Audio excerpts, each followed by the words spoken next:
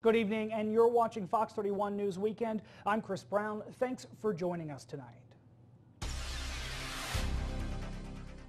First on Fox tonight, we begin with a bad wreck that slowed down traffic in the 2800 block of Liberty Expressway earlier today. Dougherty County police officers tell us a white Ford Explorer was traveling north when the driver lost control, panicked, and slammed on the brakes, which then caused the driver to run off the road, flip, and become airborne for about 60 feet. Officers say if your vehicle ever happens to run off the road, remain calm.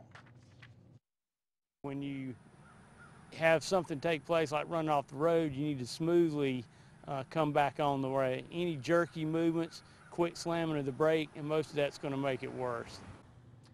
Good advice there. There were 3 passengers in that car. None of them were seriously injured. They did go, though, to Phoebe Hospital for close.